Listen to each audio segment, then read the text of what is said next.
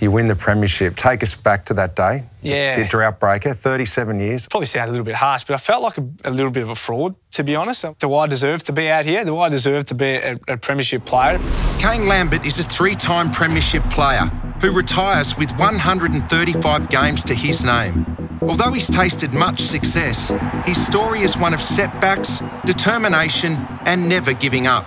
Overlooked by all 18 AFL clubs in his draft year, Kane took 12 months off football, then spent the next 4 years proving his ability in the VFL. Finally, at the age of 23, he was given a chance by Richmond. Lambert went on to become a key cog in a dominant Tigers team, winning 3 flags and finishing second in the club's 2018 Best and Fairest and third in their premiership year of 2017. Now retired due to ongoing hip issues, how does Kane look back on what he's achieved? And what does he have planned for the next phase of his life? This is The Plus Side, brought to you by Hostplus. Kane, thanks for joining us. Richo, thanks for having me. Good to see you, mate. It's been an amazing journey, 135 games over 8 seasons, 3 premierships. It sounds pretty good. So let's get right back to the start, though. Kane, 2009, Northern Knights Best and Fairest. You've had an excellent year. Draft day comes around. Surely you must have been thinking, I'm a big chance to get drafted here. Your name didn't get read out. That must have hit you like a ton of bricks.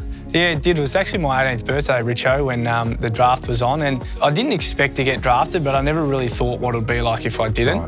Right. So I was pretty Is that right? You didn't expect to get drafted? Not really. Yeah. I did the state screening, and I never really had too many interviews with clubs, and I knew all the information I'd been told. I didn't have AFL qualities per se. The rookie draft was probably the one where they thought I'd have an opportunity, but yeah, it wasn't to be, and I was a bit disillusioned, a little bit unsure about what do I do now. Yeah. So you had a year off though. So you finished up, you had a year off. What did you go and do in that year? Yeah, so I did a bit of training at a few different VFL clubs, and I was training for the wrong reasons. You know, I was doing it because I had to, not because I wanted to, and there was a part of me that just wasn't enjoying it. And football was always something I did because I loved it, and it just didn't feel right, and I needed to do something different. So I decided I wasn't going to play football at all that year. I did a few different trades and bits and pieces, and I worked out what I didn't want to do. But I spent 12 months in a national can, NCI national can, and so on the lines that I was working on, we were doing paint cans. So basically it goes in, you got the bottom, then the outside the ring, and by the time it gets to the end, I've got to stack them onto the pallets. Yeah. All the people I work with, wonderful people, but none of them spoke English. Yeah. So you had headphones, so it was really loud. I spent 99% of my day in my own head in that stage. So it was character building, I say. I was always going to go back and play footy. It was just I needed to realign my values around it. The things I missed the most was the camaraderie and the mateship. I didn't think too much about kicking goals or winning premierships and all those other things. It was more about being a part of a club as such, and I missed that. But in that year, I was still training, and I was only a small kid, but in order for me to play senior footy, I needed to get stronger, fitter and faster. So I actually spent that year almost like an Olympic athlete where they trained for 4 years. It was okay, I'm going to take 12 months and do this big pre-season and be ready for senior footy. So you come back, you spent 4 years in the VFL. Yeah, I did, yeah. You're obviously, were you chasing the AFL dream? Was that in your mind at all, or was it just you just playing VFL? Yeah, it was. And at times when I did start to think too far ahead about getting drafted, I had to realign. It was more about how can I actually be the best footballer I can, and what a recruiter or other people think about me was out of my control. At the end of, I think it was 2014, it was the last of my second nomination of being drafted, so I think they last for 3 years. And I said to myself, if I don't get drafted this year, I probably won't nominate. So that'd be, I think that was six years of 6 nominations. And I was also at a stage in my personal career where I was getting a little bit dead end for me and I needed a change. I just wasn't expecting that to be a change to professional football. So the rookie draft, 2014 comes, pick 46, you're 23 years of age. Richmond calls out your name. How did you feel? Yeah, I was sitting on my laptop. I was waiting to go to work at that stage. I think I was working the afternoon shift. And a couple of mates at Williamstown at that stage had a lot of interest.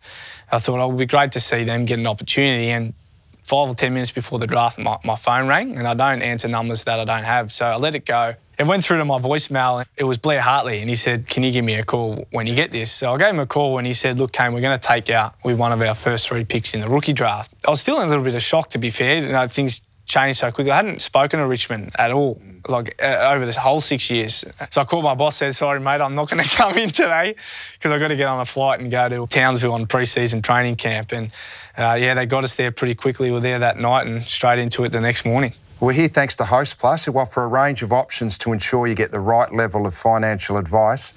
Kane, is there a bit of advice that you've received in your career that you'll take forward with you in the future? Yeah, I think so. I've been fortunate when you get drafted, you get all sorts of resources, and the biggest advice I got was actually utilise those resources. And what I found is that people are always willing to help someone who wants to help themselves. So to go out and ask questions, and that was probably the biggest thing for me. And I'm a pretty conservative type of person. I guess that's the biggest hurdle sometimes, isn't it? You've got the resources there. You've got to take that next step and then use them. Yeah, that's right. That's right. You just got to put yourself out there a little bit as well. So I guess just to ask questions and surround yourself with people you trust. First-year player kicks for goal, kicks for goal, kicks the goal. It's 2015 and 2006, and it didn't happen for you straight away. You had to work hard. Tell us about your first couple of years at Tigerland. So my first year was a mixed one, but I felt like I was building. I didn't quite feel like I was belong at AFL level at that stage. 2016, I was probably the last in, first out type of player. At that stage, there wasn't really a role that I nailed. Went into my exit review at the end of that year. I had a contract and not sure whether or not I'll get another one. So you were fearing delisting? Yeah, I was fearing delisting. Fortunate enough, I got another year. I needed to do something different at the end of 2016. I felt I'd got physical side okay. I was able to train and get the best out of myself. It was the mental side of the game that I needed work on. And I thought the mental side of the game was, to be resilient and not give up, working in a can factory and not complaining, But the mental side was actually grabbing my attention and putting on helpful thoughts. And when you get told you're not good enough, it's for so many years, you probably start to believe that. And it took one bad game or one bad kick at AFL level to start thinking, I'm not up to this. Right. So for me, it was about how do I actually capture those thoughts and bring them back to something that's actually going to be helpful for me. And individually, it was a really turning point for me in 2017.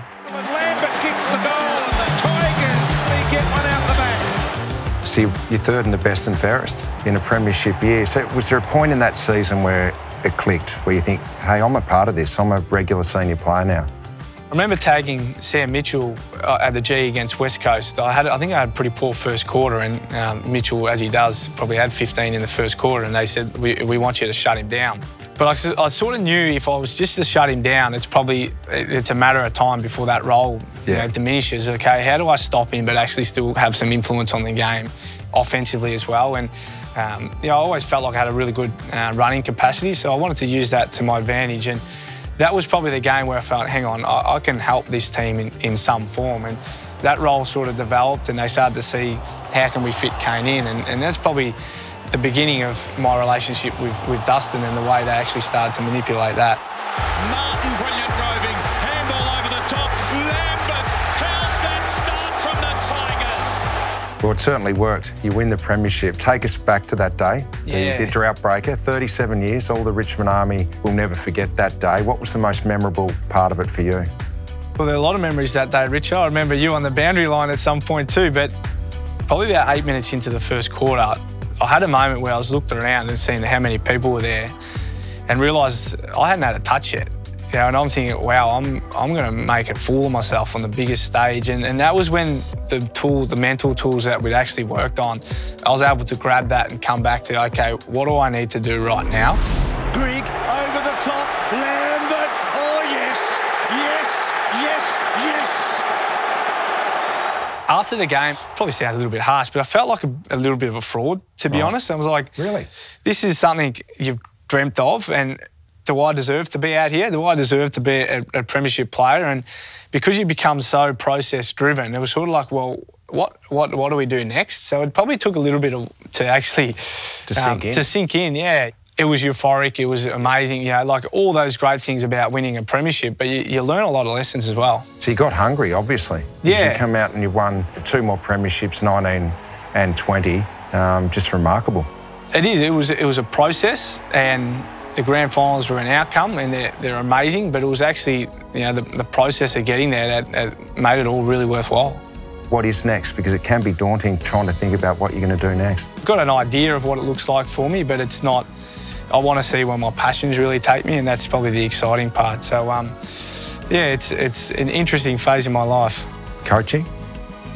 Potentially, there's elements of coaching that I like, and there's elements that I don't like. Ultimately, what I love is to help people and see them develop and get the best out of themselves. So where that takes me, time will tell. Well, Kane, you had a tremendous career. The Richmond Army loves you. I think the whole AFL community respects what you got out of yourself, mate. Good luck. Thank you, Richard. I appreciate it.